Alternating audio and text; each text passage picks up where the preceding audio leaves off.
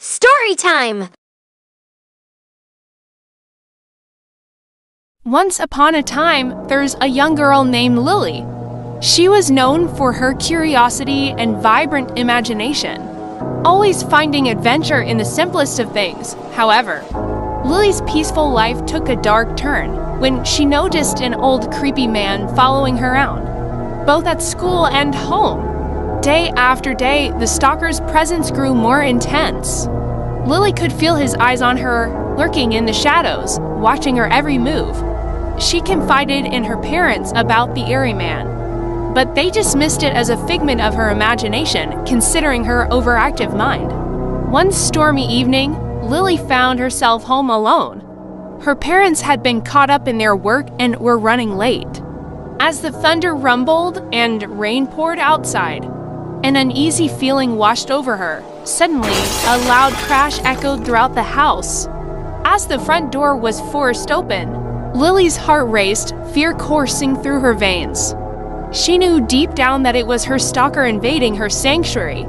Determined to instill terror in her young heart, taking a deep breath, she shook off her trepidation and made a decision. Today, the tables would turn. The moment the stalker stepped foot inside the house, the atmosphere changed. The walls crackled, the floorboards creaked, and a sinister aura filled the air as the stalker entered the living room. His eyes widened in astonishment.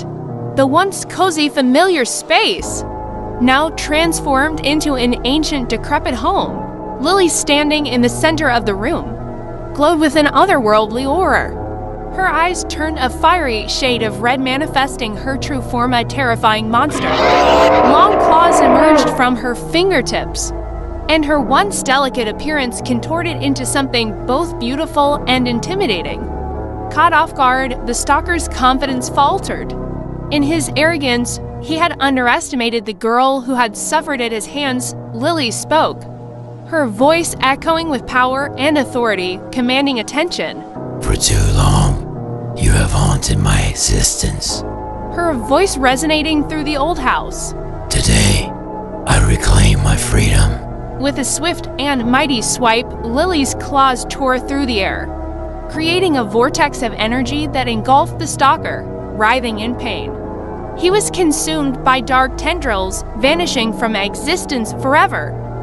As the stalker's presence dissipated, the house began to regain its former warmth and familiarity.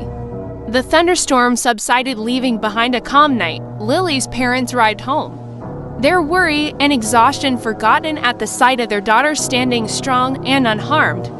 What happened? Are you okay? Everything is all right. Lily said with a slowly grinning on her face.